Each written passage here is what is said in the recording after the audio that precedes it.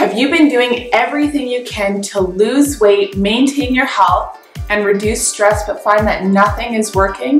Well, you could be doing this one big thing that is sabotaging all of your efforts. Find out in this video.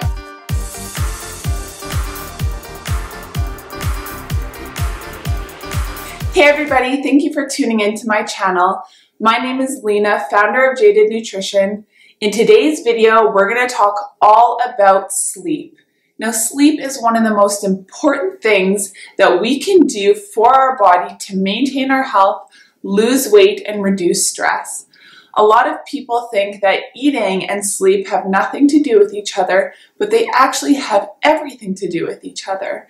Now, if we're not getting enough sleep, the tendency is going to be to overeat during the day. We're trying to get that energy back that we've lost from not having enough sleep, and it's very easy to gravitate towards food. We gravitate towards things that are high in sugar and things that are high in refined carbs for that quick energy that they give us. So if we don't get enough sleep, a lot of the time we tend to overeat, and we don't overeat things that aid in weight loss. So this is the big correlation between lack of sleep and weight gain.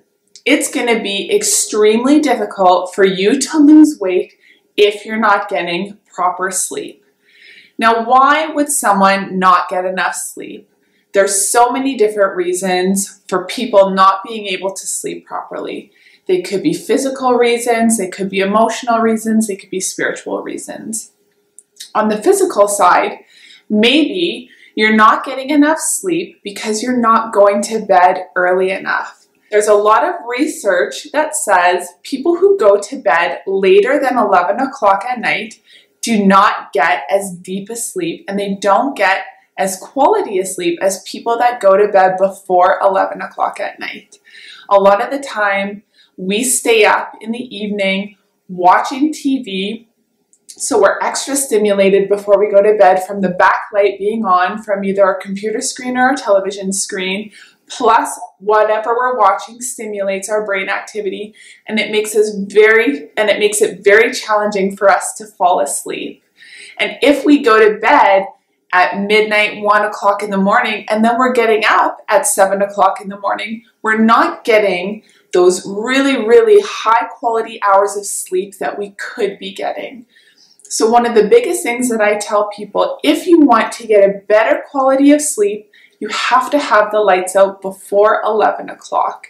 You have to make sure that you turn off all of your screens at least half an hour before you go to bed, but more so an hour before you go to bed, to reduce some of that brain stimulation and activity that happens from looking at a screen. So have a bedtime routine that you set up. My husband and I like to read before bed, and we talk a little bit, so we have at least half an hour where we're not thinking about anything that's overly stimulating, and we're letting ourselves wind down so we can get a high quality good night's sleep. There's so many different reasons that can cause us emotionally to not be able to sleep well. Now, when we're under emotional stress, we are in a fight, flight, freeze response. So our body is secreting a ton of these stress hormones that make it very difficult for us to fall asleep. Not only that, our minds are racing when we go to bed with all of these worries and cares, and it's very difficult to fall asleep. Now, over the last couple weeks, I've had a lot of emotional stress going on in my life. Writing a book, which I'm super excited about, conferences that I'm going to be speaking about, some family issues. There's been a lot of emotional stress that's caused me to not be able to sleep well. This has been affecting my mood, my energy, because I haven't been getting enough sleep. When I go to bed, it's very hard for me to turn off my brain because there's a million things that come into it and I can't shut it off. Now, one of the biggest things that we can do to stop that, or at least combat it a little bit, is to practice mindfulness. So a lot of the time, we're living in fear, thinking about the future, or we're living in depression thinking about the past. We're never just fully here. We're in the future or we're in the past. And when we lay down in bed at night, our minds are racing. I could have done this. What am I going to do now? Instead of just being. Instead of letting yourself sleep, our minds go in either direction. Now, one of the biggest things we can do to help this, like I said, is practicing mindfulness. So when you're lying in bed, I want you to think about 5 things that you can see. Now, if it's dark, that might be a little bit more difficult, but 5 things that you can see. Then after that, think about 5 things that you can feel. And after that, think about 5 things that you can hear. Start to get into your surroundings and practice presence. This will help to turn off the back of our brain and to light up the front of our brain that's responsible for reasoning and clarity and to help bring us back down. So it's a technique that I learned, and it is amazing to bring you back down whenever you're feeling really stressed, but also when you need to sleep. So practicing mindfulness, if you're experiencing a lot of emotional stress before you go to bed, is a really great way to bring that down. Another reason that you could not be getting a good sleep is you're eating too close before bed. I personally try to stop eating anywhere from 3 to 4 hours before I go to bed to help my body prepare for sleep and not focus on digestion. When we go to bed, the last thing we want for our body to be focusing on is digesting food that we ate an hour ago. You want to give your body time after you've eaten dinner to digest your food, so when you go to bed, you can focus on sleep. Your body's not working against itself to sleep by digesting the food that you just ate. This will dramatically impact the quality of your sleep if you go to bed just a little bit hungry. Not starving, because that might not help you sleep either, but go to bed just a little bit hungry. So when you wake up, you should be hungry and ready to eat.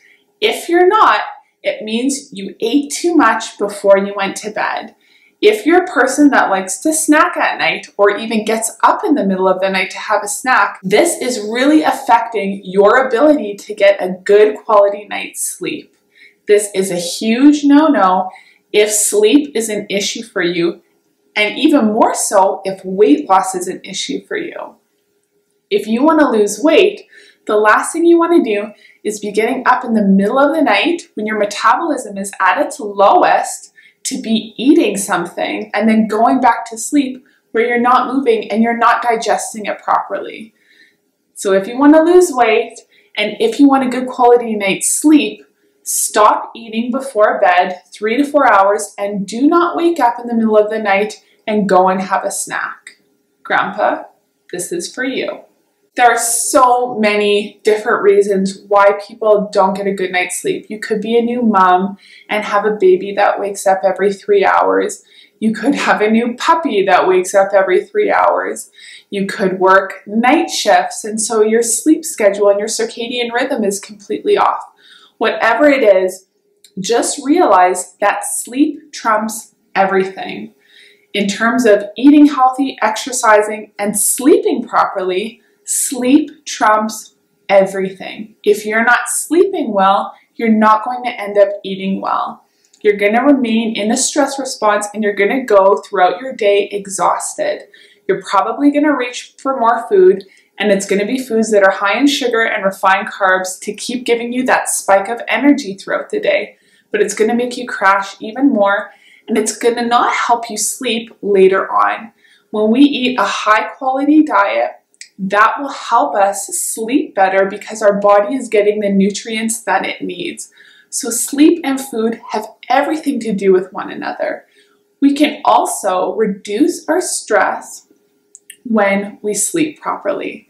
Now, when we're not sleeping properly, we're in that stress response, and our ability to think clearly and reason literally goes out the window. So if you're really stressed out and you're not sleeping, you're gonna continue to be even more stressed out. It's a really vicious cycle. So you have to do everything that you can to get a good night's rest. turn off the lights at a reasonable time. I usually say around 10:30, but for sure before 11. Stop eating before bed. Turn off all of your screens an hour before. Get a bedtime routine where you're reading a book, maybe you're washing your face, you're brushing your teeth, you're talking, you're doing a devotion, maybe you're praying, you're meditating. Do something that calms you down. Practice that exercise where you're coming into your surroundings, you're being present, and you're letting all of the day's stress go. When you sleep properly, your whole life is better. Your mood is better, your diet is better, you have more energy to exercise to get through the day. Sleep is so important. I can't stress it enough. What have you done that helps you sleep better? I'd love to know below. Please leave me a comment, like this video, share it, and subscribe to my YouTube channel, Jaded Nutrition. Thanks so much for watching. Bye.